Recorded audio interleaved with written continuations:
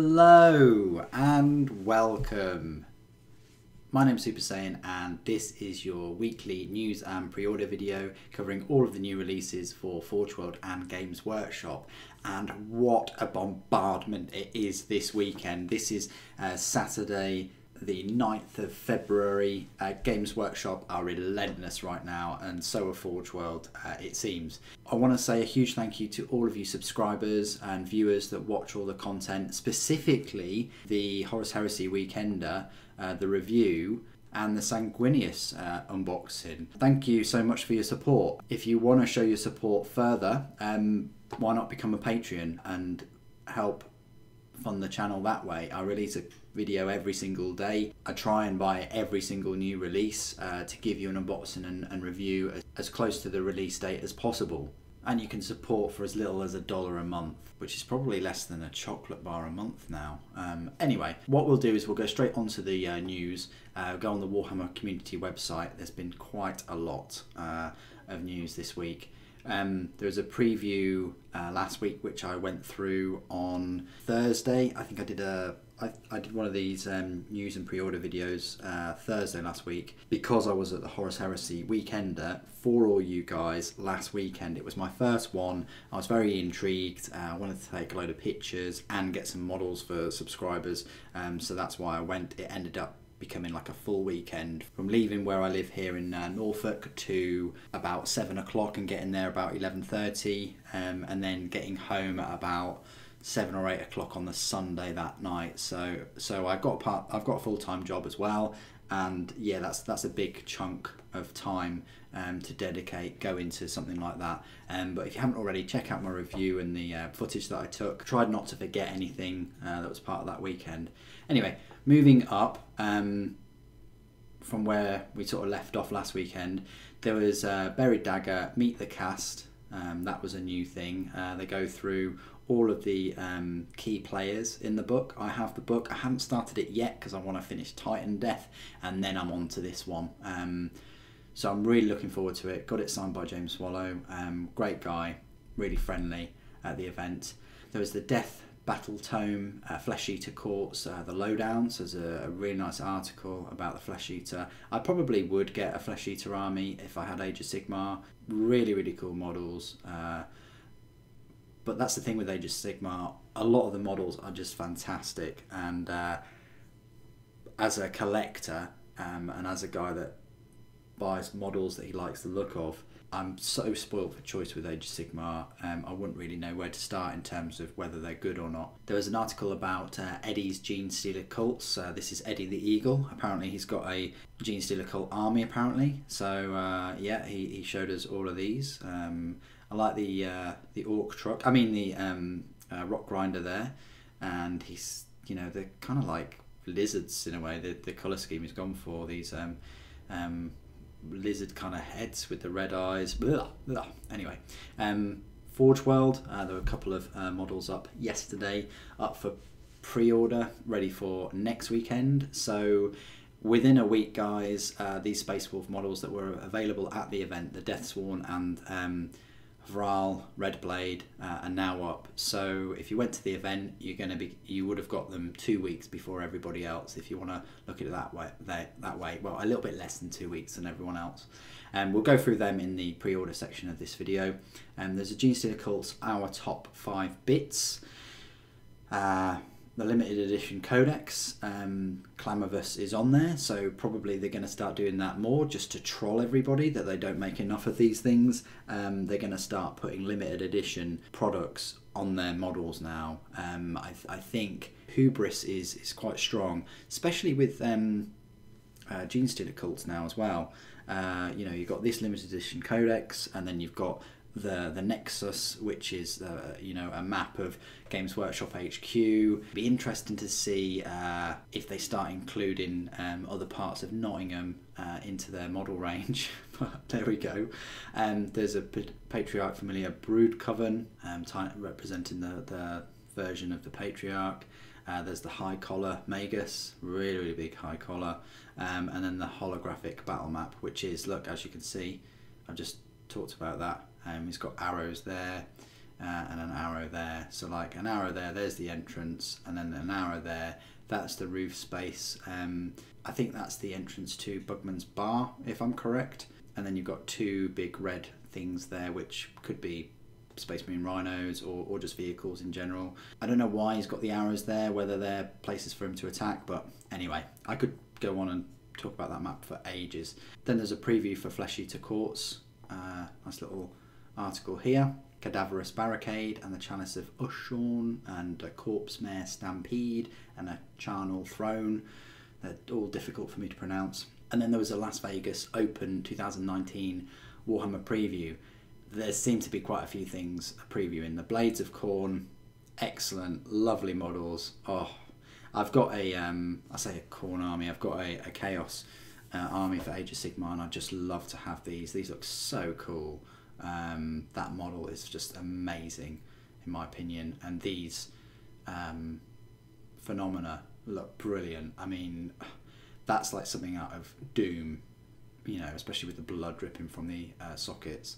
Then they've given you a look at the Warhammer Underworlds with these Thari Guardians or Yathari Guardians. Fantastic models again. I love the kind of knotted vines that they're on. Like some have legs. This guy has got vines, or this woman has, I can't remember.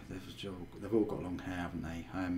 Anyway, this sword is just fantastic, especially with the stars and this dragonfly type creature and this bug thing and this chimney pot thing, or is that his salt and pepper pot? But yeah, the painting on those blades is just incredible. They must have done airbrushing for that. And then there was a big look at Shadow Spear, which straight away people were like, oh, have you seen the Shadow Spear models and things like that? So it's a new battle box for Warhammer 40,000, because we haven't had one for a very, very long time.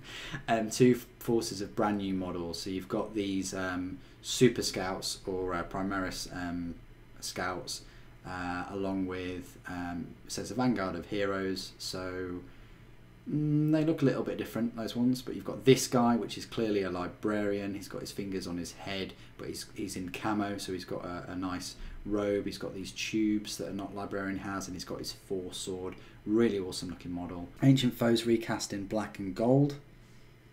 So this awesome looking dude, some kind of priest, new Chaos Space Marines. I've got the Chaos Space Marines in the Black Fortress set. You'll see reviews of them soon, so you get a taste of what's to come, and they are looking amazing. This incredible Obliterator.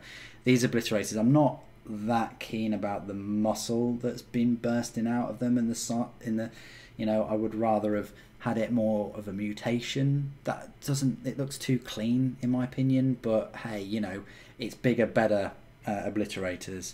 And what in the Emperor's name is this? Well, it's some kind of Myphitic Blighthauler wannabe kind of spider crab thing with a horrible looking face and a long tongue. So there's going to be more, they're going to be releasing more and more pictures of these models. Here you go, here's some of them.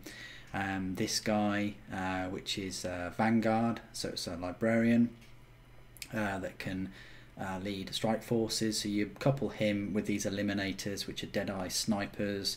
They've got exotic and deadly ammunition. I think these look really cool. I love the weapons, these bolt sniper rifles. Some of the best looking weapons that Games Workshop have produced in my opinion. I like that they're still going with these half helmets as well. That's pretty cool. I like that they're pushing that. And then this guy, the Master of Possessions, very Doom looking with the goat skull and the sigils and the markings. Really looking forward to this guy. And then you've got the Chaos Space Marines themselves, which are fantastic. Baroque armor, vicious weapons, brilliant looking models. And then these Obliterators as well. So you saw one with the Flamer. This one looks like it's got some kind of melter weapon and a Stormbolt, a plasma cannon I think that is, and then a heavy bolter. These guys are going to wreck face, and they look massive. And then you've got a Demon Engine, which is a Venom Crawler. This is the little spider type thing with this big, it looks like a Black Widow spider in a way, because it's got this big hunched bulbous body, even a tongue as well, and some ballistic weapons here. But the main deadly piece of it is obviously his face and these tendrils and claws, and scythes on the front. I wonder what those weapons actually do, whether it's actually, you know, a contender for the Mythitic Blight Hauler. We'll see. So you got more and more to come. So that was all from the Las Vegas Open Warhammer preview. So a lot to cover on the news this week. Let's jump on over to Forge World, where we will see Havral Redblade. So we go to new, and we look at pre-orders, and you can get Havral Redblade and the Death Swarm for £85. Let's not forgive that that's 6 models for almost £100, but let's have a look at Redblade, Jarl of the 4th Great Company. Decent looking model. I like the axe. Yeah, someone said that he looks like a certain Scottish fella from Austin Powers. He does a bit. He's got these massive sideburns, and the pelt looks good. I like the wolf pelt, and he's got this ridiculous heavy bolter. If we just do that, he's got this heavy bolter that he's just holding. I mean, he's in Terminator armor. I think it's Tartarus pattern, not Cataphracti, and that axe looks insane. The detail that they painted that axe. I like the red cloak, really nice, and the runes and the teeth. I mean, such attention to detail. And he comes on this ridiculous base too, so it is one head, but they've changed his head there, and yeah, it comes on this scenic base. Look, so you just magnetize either side of that, and then it's going to be like Titus, is it? Oh, I've forgotten his name. You know, the Blood Ravens Terminator. It's going to be like him. And then the Space Wolves Legion Death Swarm pack, £40. These were, you could buy these at the event last week. Look really cool. All these Space Wolves models look better than the ones that were released previously, I think last year. I like these hatchet type power axes, and then he's got some kind of melter bomb or something, but really cool looking models. I like the look of these. He's just doing a little dance though. Whereas that's a better pose, maybe. Yeah, these two look good. And that one looks alright. And then finally, we got something for... Is it Lord of the Rings?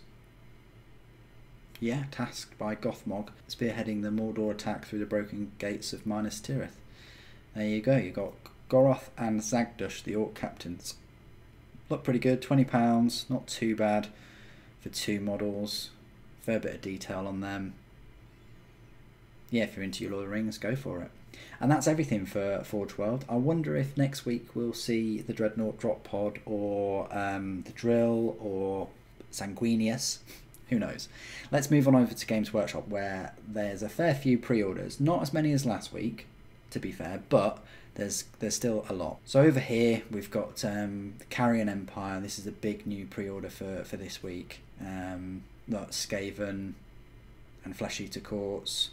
And then Genestealer Cults, they've got a little bit of screen time here with the Aberrants and the Abominant and the Biophagus and the Ridge Runner. If we just go to new and exclusive for everything, and we go to pre-orders, you'll see there's 30, so there's less than last week. And we go to high to low. Straight away, if we just view all, and look at you've got a Jackal Outrider detachment, £202. That will get you full unit of Jackals and the Wolf Quads, along with the Ridge Runners, 3 Ridge Runners. That's really nice, and and that would be an excellent fast moving Genestealer Cult army. A lot of fun.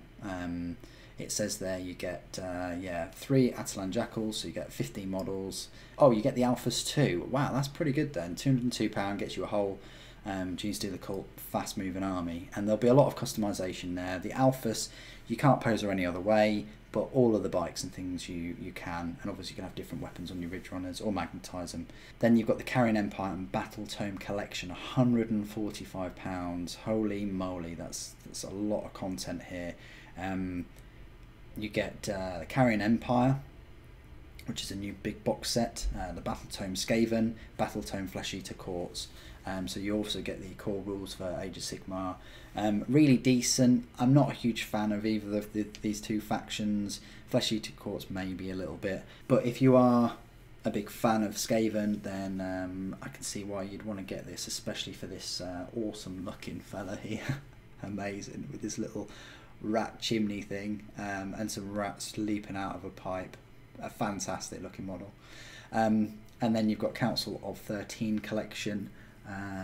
13, if you don't know, is obviously something to do with Skaven. There's only 800 copies though, but you get the collector's edition Endless Spells Skaven, which are these, the War Scroll cards, those, and then the Skaven dice. Yeah, you get the Skaven themed dice. I love these. Yeah, this is the Endless, but look at them, they're so cool. I love it, absolutely love that.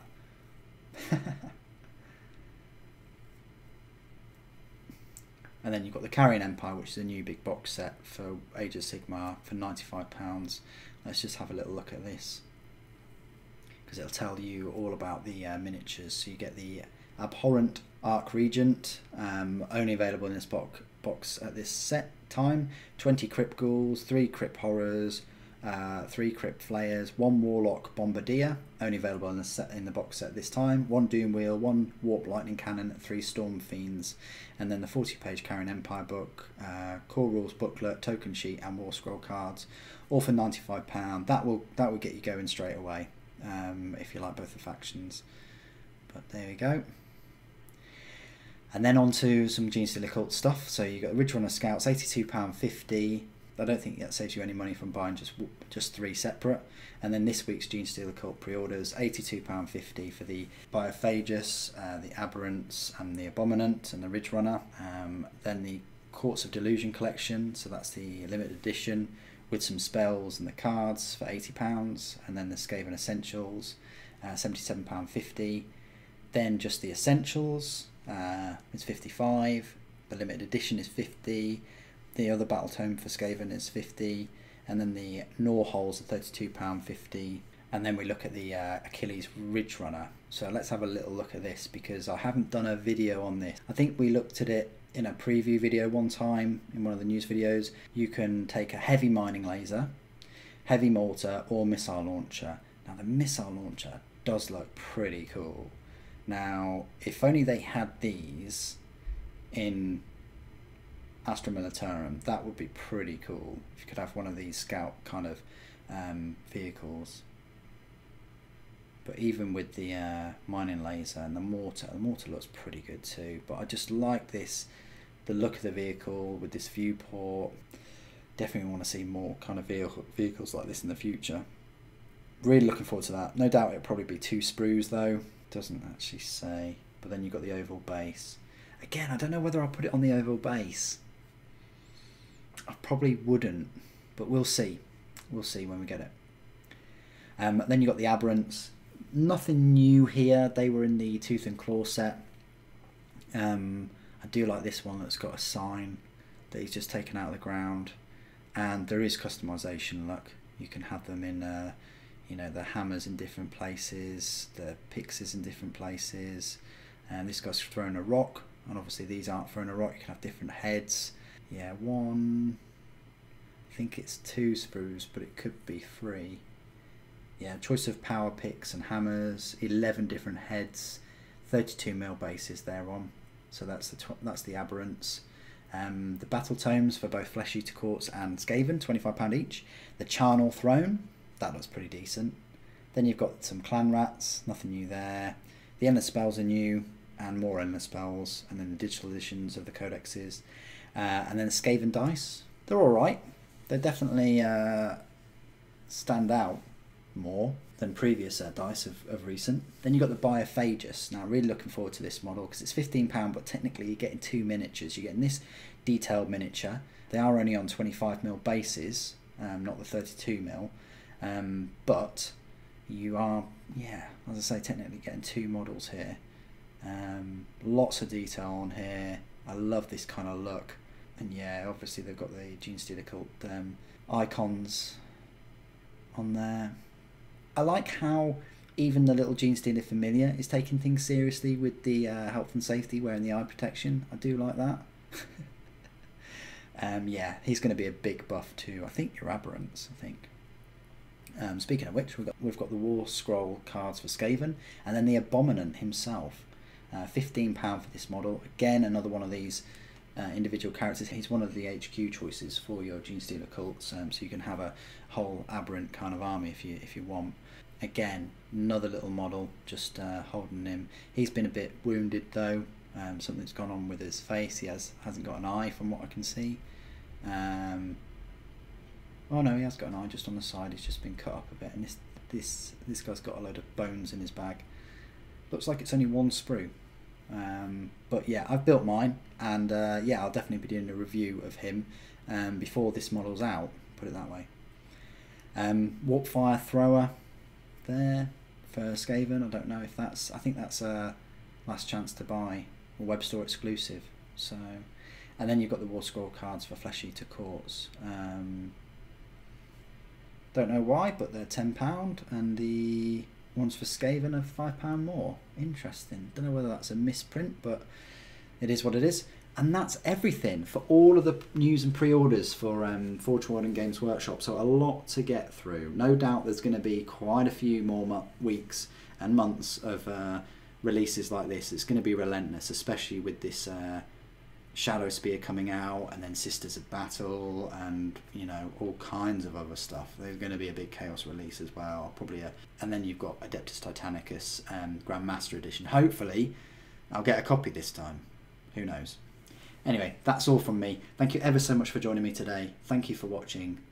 The Emperor Protects.